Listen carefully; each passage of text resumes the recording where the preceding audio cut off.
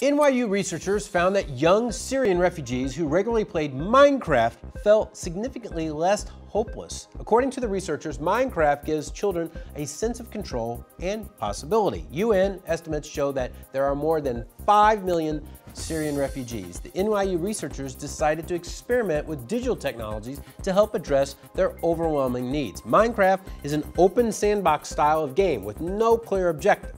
This encourages players to experiment and be creative. The refugees were given general instructions on how to play. First, design a dream house, then design a village around it, including the homes of your friends. The study looked at 147 refugee children between the ages of 9 and 14 in Urfa, Turkey, which has a large refugee population. Participants had 2-hour computer sessions 5 days a week over the course of a month. The researchers were initially skeptical about reaching refugees via technology. However, infrastructure has developed over the years in the camps, making it possible to set up computer labs. Now the researchers are hoping to scale the project to 5 or even 10,000 refugees.